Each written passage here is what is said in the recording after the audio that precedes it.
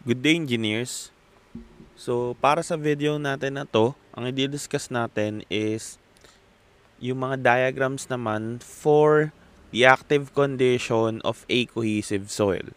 So, as you can see, dito sa figure na to, meron tayong given na soil which has a unit weight gamma, an angle of internal friction phi, at yung cohesion na C. And it has a height H. So, it is supported by the retaining wall AB. So, ngayon, our goal is to get the lateral earth force for the active condition. So, for our active condition, by the way, since involves equation, there are two stages for our active condition. So, nandyan yung before tensile crack and the after tensile crack. Mamaya makikita nyo bakit meron tayong before tensile crack at meron tayong after tensile crack. Ngayon, dumako muna tayo dun sa stress diagrams niya. So, as you can see here, we have a triangular stress diagram. This is for our lateral earth pressure for the soil itself. So, ibig sabihin, kasi kanina or dun sa previous videos natin, na-derive natin yung equation for the lateral earth pressure at rest. Sabi natin, or sabi dun sa equation na yon, the sigma prime of A is equal to sigma prime of B, Ka, minus 2C square root ng Ka. Yan yung na-derive nating equation. So, ibig sabihin, the first pressure diagram will correspond to sigma prime VKA, which is the diagram for the soil, and the second diagram will correspond to the cohesion of the soil. So, ngayon, from this one, makikita natin yung diagram 1. Yan ngayon yung for the lateral earth pressure ng ating soil mismo. So, lagay natin dito for diagram 1.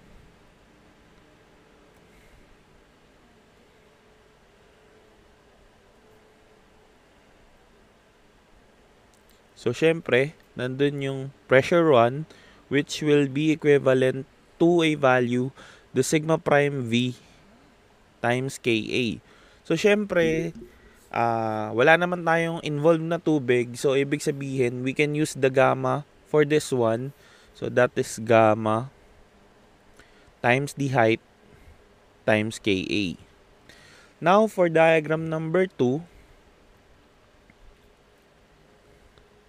so, para sa cohesion naman, yung diagram number 2, so, ang diagram number 2 natin is just a rectangle. So, this is just the same as the diagram for a overburden or for an overburden pressure.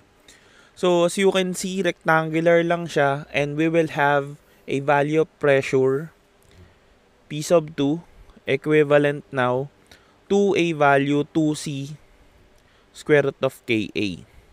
So, para mamaya hindi na natin kunin or hanapin yung negative sign, isama na natin siya dito. So, that is P2 is equal to negative 2C square root of Ka. So, wag masyadong malito dun sa ginawa ko. Dito, nag-positive lang ako kaya meron akong minus sign dito. So, ngayon, ipinasa ko na yung minus sign sa kanya para mamaya plus na lang yung gagamitin natin. So, now we can get the force F sub 1 is equal to, syempre, that is the pressure, the area of the pressure diagram, which is this one. So, that will be 1/2 P sub 1 times H. So, that will be 1/2 times gamma H Ka times H. So that will be equivalent now to 1/2 gamma h squared Ka. Then for our f sub 2, so yung f sub 2 natin will just be equivalent to 1/2, or since rectangle yun, so that is just p sub 2 times h. So that will be negative 2c square root of Ka times h. So yan ngayon yung force 1 at force 2 natin. So we could get an active earth force for this one, which is, so kunin natin yung diagram sa baba, ito na magko-correspond dyan. So nakita nyo, F1 minus F2 to. So since ipinasok na natin yung negative sign doon, so our F sub A for this one will just be equivalent to F1 plus our F sub 2. Yan ngayon yung active earth force. Pero papangalanan natin to na active earth force before tensile crack occurs. So, bakit ngayon meron tayong 2 stages na before and after tensile crack? So, malalaman natin yon, or better na maipapaliwanag ko siya kung ang gagamitin nating method is yung resulting diagram. So, sa resulting diagram is ganito. So, as you can see, add natin yung nasa top. So, 0 plus negative 2c squared ng Ka kasi that is minus. So, that will be a value negative 2c squared ng Ka. Then, yung nasa baba will be gamma h Ka minus 2c square root of Ka. So, ito yung resulting diagram na niya. Gamma h Ka minus 2c square root ng Ka. And as you can see, buo yung diagram niya dito, kaya siya tinawag na before tensile crack. Kasi as you can see, merong pressure na nagko-correspond or merong pressure na negative sign. And for a soil, a negative sign na pressure is a value of attention. So, ibig sabihin, etong soil na nasa ibabaw, since ang sign niya lahat is on the negative side, ibig sabihin, yung soil na yan, or yung part ng soil na yan is under tension. So, before tensile crack occurs, ito yung force niya. So, meron pa siyang tension na isinama dun sa force natin. So, paano natin malalaman ngayon yung pressure niyan gamit tong resulting diagram? Meron tayong tinatawag na height, which is Z sub O.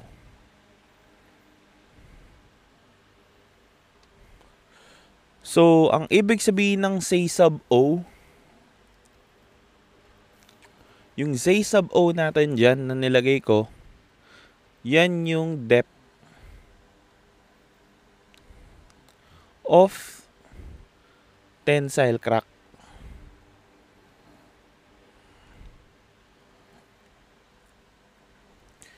So ngayon, hanggang dyan sa depth na yan, meron tayong tension. So paano natin kukunin yung depth of tensile crack na yan? Yung depth of tensile crack natin na yan is makukuha natin through similar triangles. As you can see, yung diagram natin linear and it corresponds to 2 triangles. So ngayon, pwede tayong gumamit ng similar triangles denoting na yung height ng triangle sa baba is a value h minus C sub O. So ngayon, proceed tayo in getting the similar triangles para mapalabas natin si C sub O. So, syempre, we get the absolute value of 2c square root of Ka. Dito, wag natin kunin yung negative sign. So, that is 2c square root of Ka divided by C sub O is equal to a value that is gamma h Ka minus 2c square root of Ka times divided by H minus ZO. So, ito ipunta natin doon or i-cross multiply natin silang dalawa. So, ito mapupunta doon, ito mapupunta dito. So, that will be 2C square root ng Ka times H minus 2C square root ng Ka ZO is equal to gamma H Ka minus minus 2C square root ng Ka times C sub O. Tapos, pwede natin ngayong ilipat si C sub O dun sa kabila. So, that will be 2C square root ng Ka. That is equal to, so, pwede din natin i-factor out yung ZO nun. So, ZO times gamma H Ka minus 2C square root ng Ka. So, syempre, ito nilipat natin doon. Magiging positive yan. So, that is positive 2C square root ng Ka. So, as you can see, magka-cancel out yung dalawang 2C square root ng Ka. So, nakalimutan natin yung H dito. So, now we can have or we can divide both sides by gamma HKA. So, we can have ZO is equal to 2C square root ng Ka H is equal to gamma H Ka. As you can see, pwede natin cancel to. So, our ZO will correspond to 2C square root ng Ka over gamma Ka. So, kapag ang condition ng soil is a single soil lang, tapos meron siyang cohesion, pwede natin gamitin yung formula na to. Pero kung ang condition is may mga water pa, merong mga overburden pressure, so hindi natin pwedeng gamitin yung formula na to na na-derive natin coming from this diagram. So, ganun lang natin kukunin yung Z sub O. Similar triangles. So, as you can see, madali lang siya kung merong mga values yung 2C square root ng Ka at yung pressure na nandun sa ilalim. So, ganun natin kunin yung depth of our tensile crack. Ngayon, dito din sa diagram na to, meron pa tayong tinatawag na critical depth. Ano yung critical depth? Ang critical depth lang is sabi dun sa definition ng critical depth, siya yung depth na kung saan merong may equivalent na positive pressure tong 2C square root ng Ka. Ibig sabihin, merong part dun sa positive side or dun sa compression side na magko-correspond na positive 2C square root ng Ka at yun yung critical depth. And yung critical depth na yun has a value. So, that is HC is equal to 2 times the value, say, sub O. So, yan ngayon yung critical depth natin. That is just twice of the depth of tensile crack. So, yun yung isa pang pinakamahalagang component dito sa diagram ng before tensile crack. Now, since nakita na natin yung depth of tensile crack, pwede na natin ngayon i-determine yung force after the tensile crack using this resulting diagram. So, syempre, makukuha natin yan by getting the area of the two triangles. So, before tensile crack, so, lagay natin dito, before tensile crack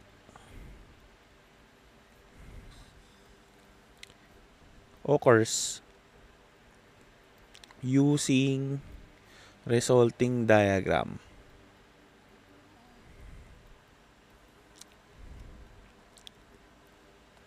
So, syempre, using resulting diagram, we could have, so that is negative 2c square root ng Ka. So, ang force natin doon na active will just be equivalent to, that is 1/2 times negative 2c square root of Ka times the depth of tensile crack Z sub O. Then, yung isang triangle plus 1/2 of gamma H Ka minus 2c square root of Ka times the height minus C sub O. So, ito ngayon yung active earth force gamit yung resulting diagram na to. And I'll assure to you that itong equation na to from this one will yield the same answer as this one. So, silang dalawa yung magkaparehas. So, that will be the concept for the active earth force for before our tensile crack occurs. Ngayon, paano naman yung after? Sa after, ang mangyayari lang is matatanggal yung soil na may tension. So, etong may negative 2c square root ng Ka na yan is i-disregard natin. So, as you can see dito sa diagram na to, tinanggal na natin siya. So, yun lang yung mangyayari after tensile crack. So, to explain further, that will just be after tensile crack occurs,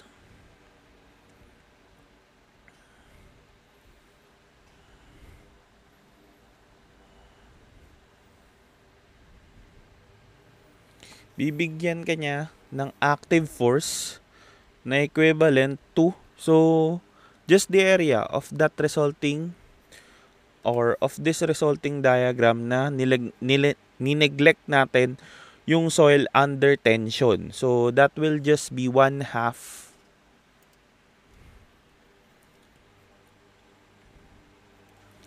gawin nating black. So, that will just be 1/2 gamma H Ka minus 2c square root of Ka times H minus C sub O.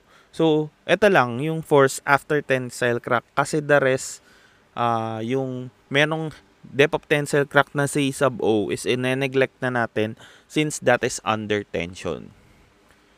So, that will be all for the concepts for the cohesive soil under the active condition of the lateral earth pressure. Again, this is Engineer Rodolfo.